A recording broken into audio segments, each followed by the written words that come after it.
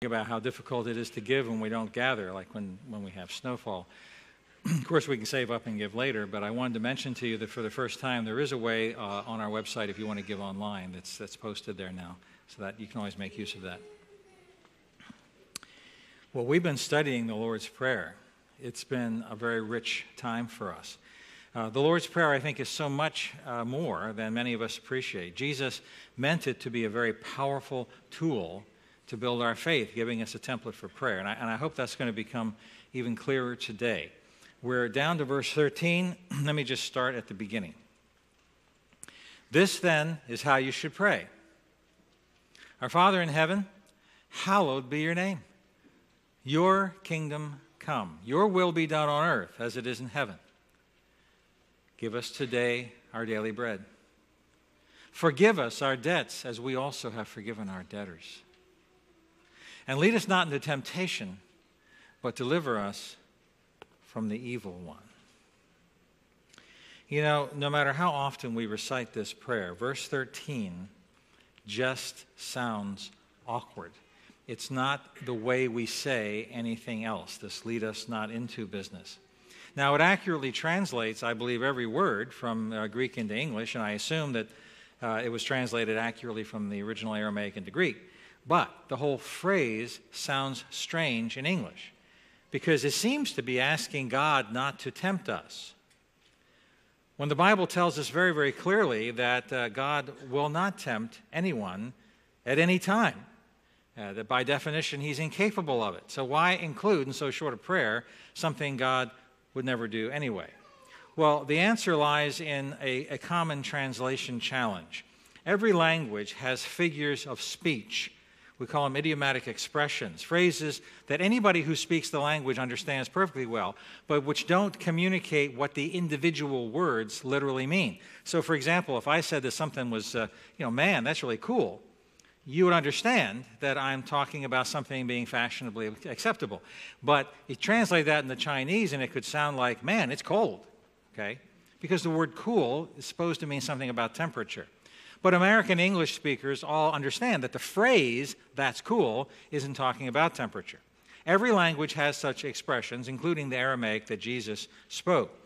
Lead us not into was one of those expressions. Now, a daily Jewish prayer of the same time period indicates what this phrase actually means. Bring me not into the power of sin, or into the power of guilt, or into the power of temptation, or into the power of anything shameful. So this line in the Lord's Prayer is not asking God to refrain from tempting us, but rather it is asking him to deliver us from being overpowered by Satan's temptations. The evil one being a reference to the devil. Deliver us from being overpowered by Satan's temptations. That's what this means. Now, I don't have time to share with you everything that the Bible has to say about Satan. Suffice to say that he was the greatest angel, greatest therefore creature ever created. Appointed as the guardian angel of earth, when the Lord surprisingly assigned dominion of this planet to human creatures made of dust. The way I think of it is that Satan freaked. I mean, he expected the position for himself. He became our enemy, he became our adversary, he became determined to prove we were unworthy, to discredit humanity so that the Lord himself would abandon us, leaving him to rule. Now, his attempts to discredit God's people were neutralized by Jesus, who turned it all upside down on the cross. But until final judgment, Satan is still operative, and he is amazingly formidable. Paul, in fact, says that he is capable of masquerading as an angel of light and getting away with it. He remains opposed to everything God loves, especially everything and everyone associated with Jesus Christ. He is determined to tempt us into sin and turn the image of God, supposedly us, into something corrupt. Now, what does it mean that he tempts us? A temptation is a suggestion, it's an inducement to think or feel or do something wrong, something contrary to God's revealed will, something contrary to his design.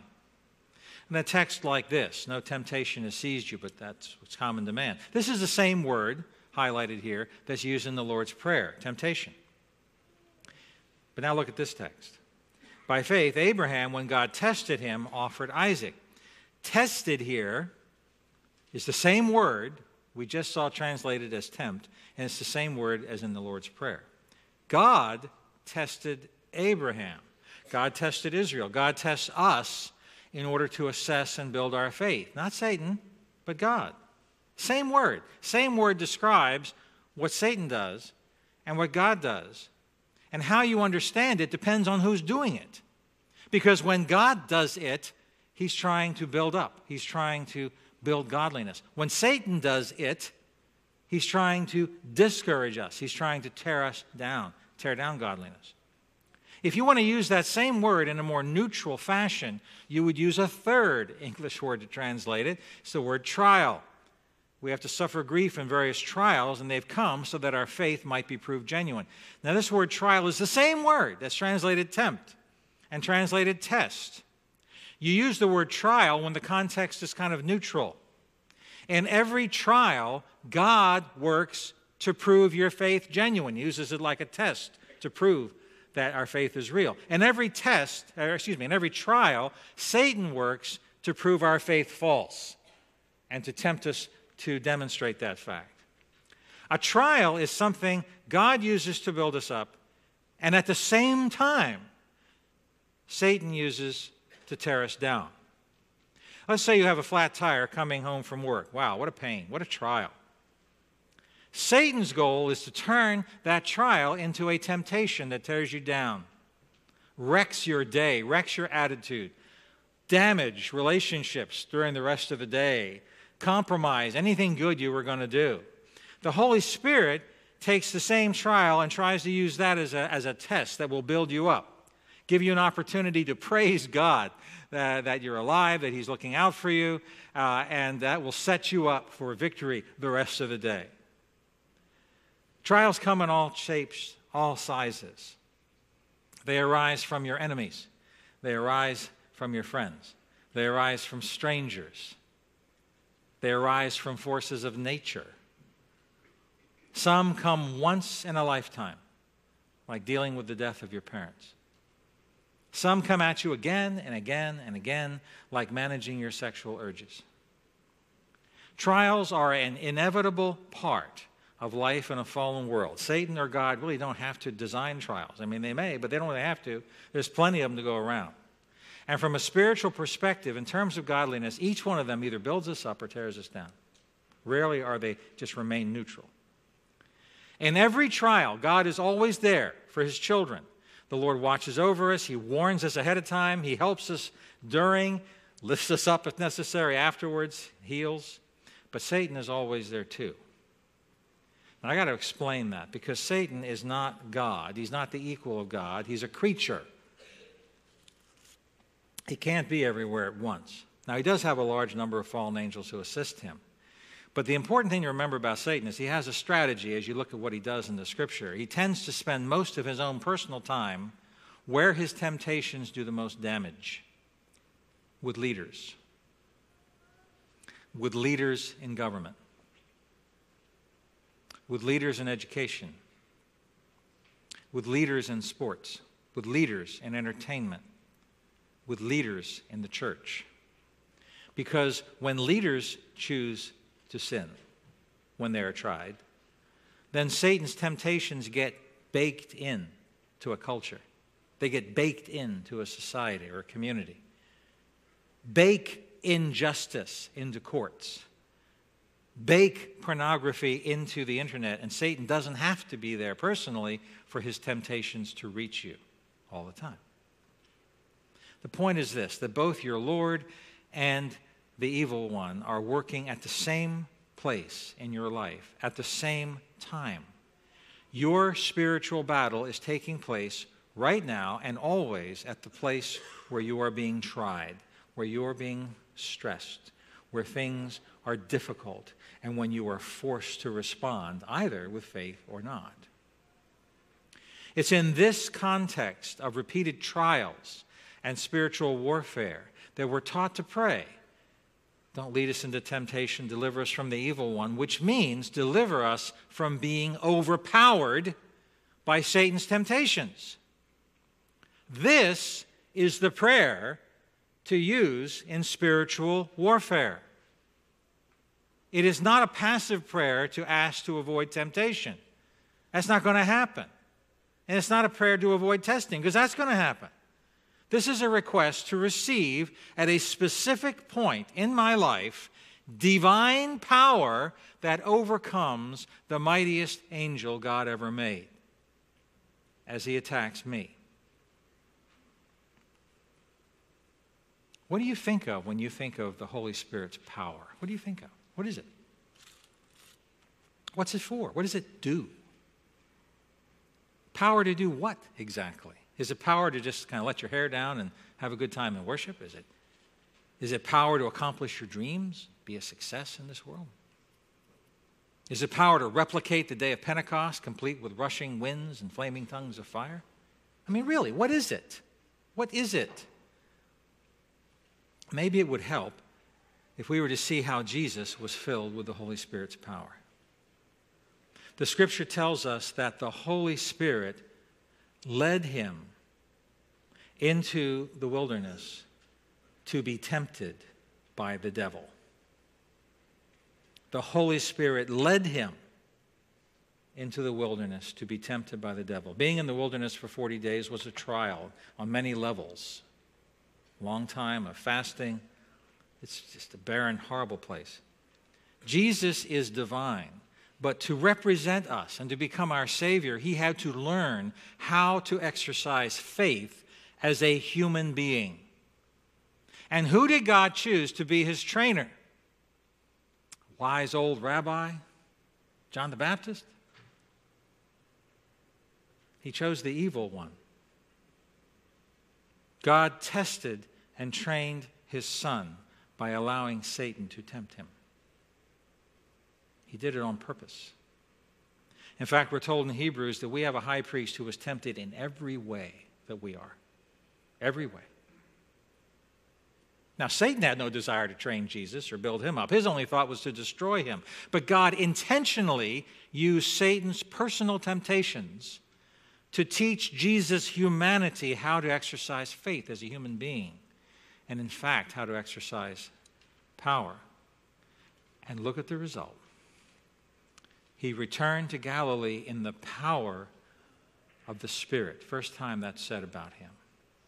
Jesus emerged from overcoming the personal temptations of Satan. He came out of that in the power of the Holy Spirit. The power of the Holy Spirit came from overcoming the temptations of Satan. The reason Jesus came was to destroy what Satan had done to us. That's why he came. In his humanity, he required the power of the Holy Spirit to do that. And he had it. When Peter described Christ, he said that God anointed Jesus of Nazareth with the Holy Spirit and power, and he went around doing good and healing all who were under the power of the devil. That's what he did. The power of the Holy Spirit is not about signs and wonders or anything that God may use to highlight its appearance. The power of the Holy Spirit is the power to overcome the work of the devil. Jesus came out of the wilderness with that power after he learned to use it against Satan's temptations against him. And the implications of that are huge, because Jesus is kind of leading us through the same path. We're asking God to give us personal victory over the evil one.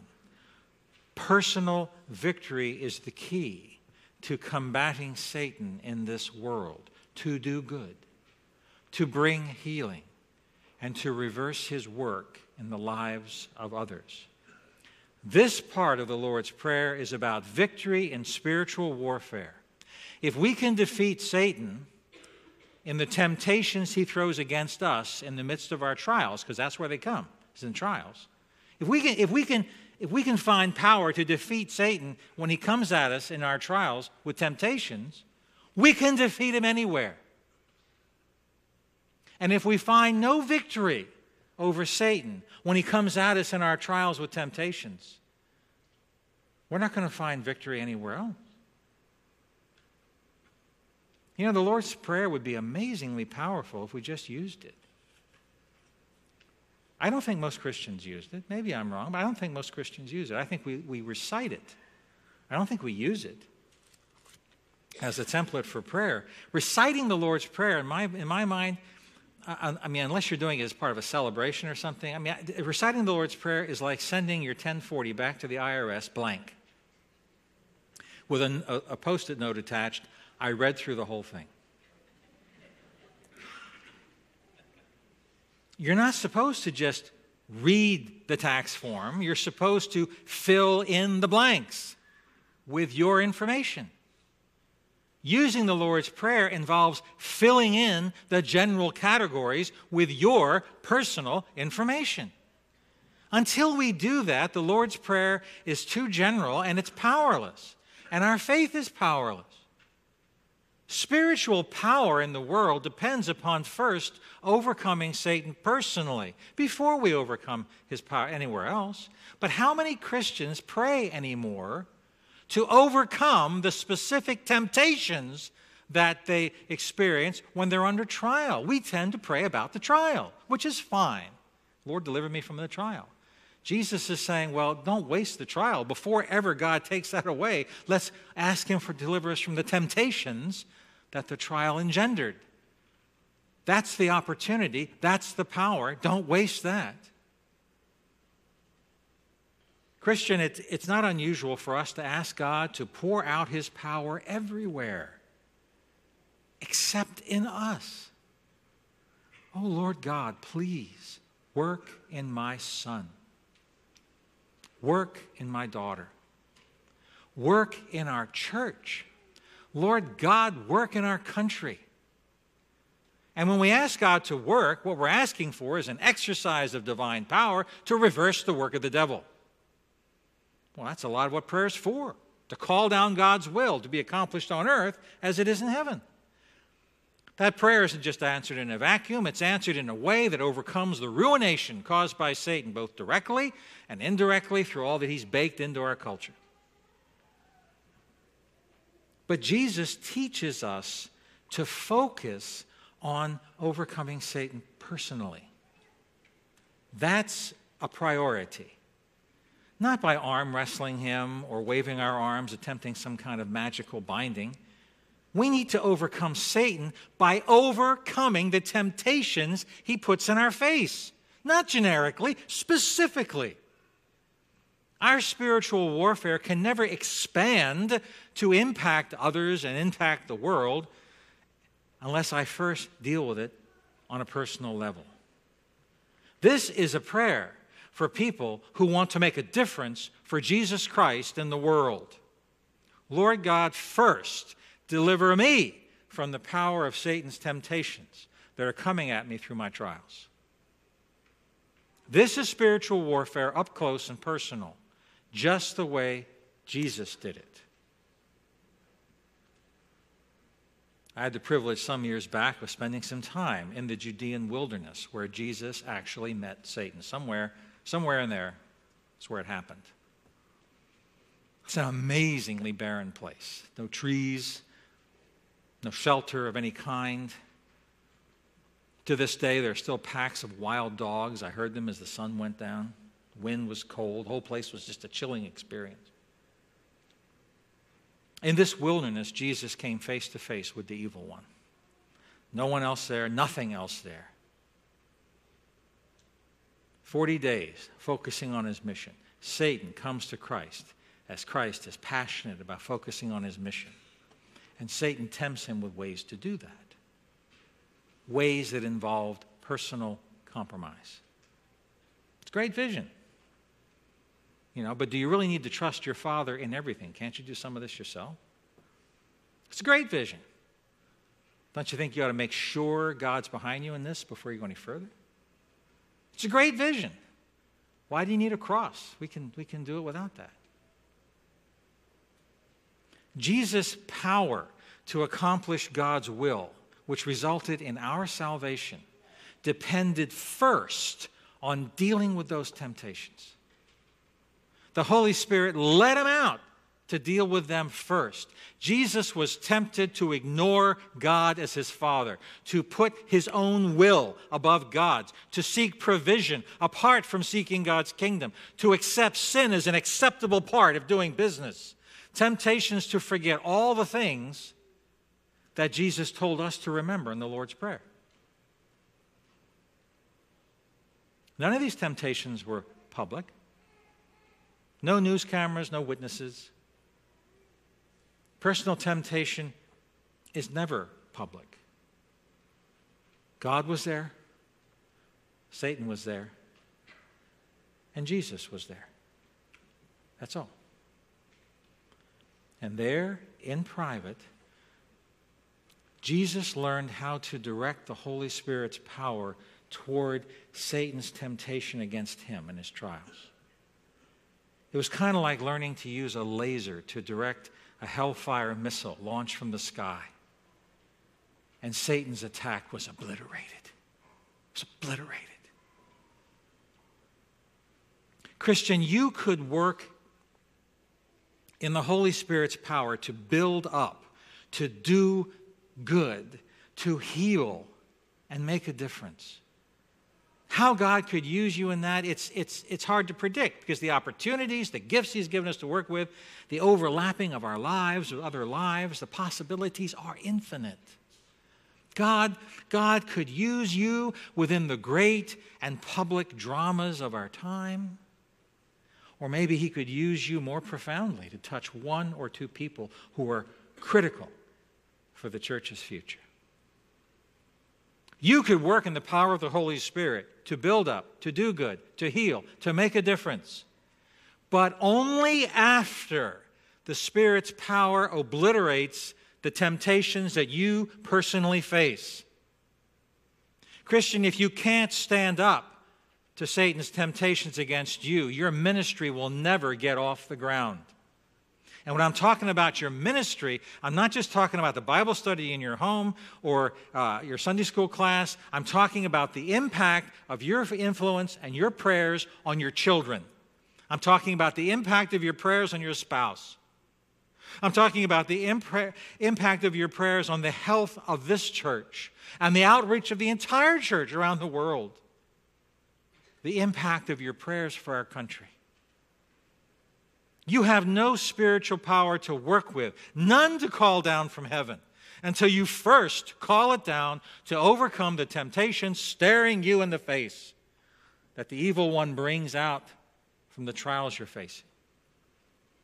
Power to make a difference starts in the wilderness of trials where there is only God and Satan and you. I think of it as prayer directs the power of the Holy Spirit. Where are you being tempted? Where are you being tried? It's the same question. Where you're being tried is where you're being tempted, whether you realize it or not. You may just be focusing on the trial, but that's where your temptations are coming. You can study the Ten Commandments to brush up. You can study the Sermon on the Mount and the Beatitudes. You can study the Golden Rule to figure out where you're being tempted. Another way is to specifically ask, how am I being asked in this trial to ignore the Lord's Prayer? I don't mean ignore reciting it. I mean ignore God as my Father. Ignore God as my Lord. How am I being tempted to put, in terms of importance, my will above His will? How am I being tempted to grab for comfort rather than develop a partnership in working with whatever He's given me? How am I being tempted to accept personal sin as an acceptable way of life, something to ignore, something insignificant? Broken relationships, something I can tolerate because the mission's too important. Target God's power on those things as Jesus tells us to. We want to move out to other things, and God wants that too. He wants mountains moved. But the first and the most important mountain to be moved is the temptation that's staring at you. What are you going to do? Oh God, I ask you to do mighty things. And the first mighty thing I ask of you today, the first mighty thing is to give me victory over my distance from you, over my indifference to your will, over my obsession with things unrelated to your kingdom. Give me victory over my tolerance of broken relationships. First, give me the power of the Holy Spirit to do that. And then I'm going to ask you for much more. I give assignments. Your assignment, should you choose to accept it this week. Ask God to obliterate one of Satan's temptations. You don't have to think hard about what it is. How are you being tried? And look there, because you'll find your temptations there. In fact, try it out right now, as we come to the table. You know, of course, as we come to the table, we're going to be asking God to forgive us for past sins. But today, ask for more. Don't just look at yesterday's failure. Look at today's victory. Now, you may have to ask for a victory in the same thing tomorrow. That's okay. Let tomorrow worry about itself. You ask for victory today. Target Satan's temptation with a laser beam and ask God to send power from heaven to obliterate it, so you can take that power with you as you leave. Let's pray. Father, I think all of us here have some understanding of the wilderness. But we don't necessarily know what it feels like to emerge from the wilderness with your power to do good and to overcome Satan's work in the lives of others. So, Father, as we come to your table, help us to target one of Satan's temptations, something coming out of a trial right now, something that distracts us from you, something that's neutralizing us right now. Father, we're going to target it. And Father, we're going to call on you to annihilate it, at least for today. If need be, we'll target it again tomorrow. But right now, Lord God Almighty, take out Satan's attack. Do it directly. Do it immediately. Or put in our lives some new resource that'll deal with it. Just answer this prayer, Father, that your Son taught us to pray. Deliver us from the power of Satan's temptations. Lord, it's just you and Satan and us. But right now, as we come to your table, take him out of the picture. And let it be just you and us. We ask that in the name of the one who took him on and took him down, and soon we'll take him out. I received from the Lord that which I also delivered to you, that our Lord Jesus, on the night in which he was betrayed, took bread.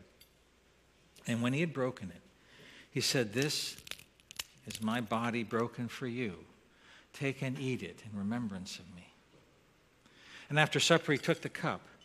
He said, "This is the new covenant in my blood, poured out for many for the forgiveness of sins. Drink of it, all of you, in remembrance of me." Because we're told as often as we eat this bread and drink this cup, we proclaim our Lord's death until he comes again. And he is. So in his name, I welcome you to his table.